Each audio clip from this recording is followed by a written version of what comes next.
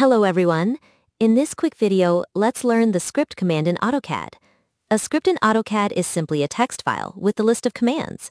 When you run it, AutoCAD executes all the commands automatically, just like batch processing.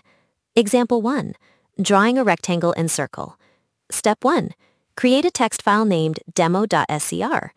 Step 2. Type these commands inside. Rectangle 0, 0, 100, 50. Circle 50, 25, 20. Step 3. Save it.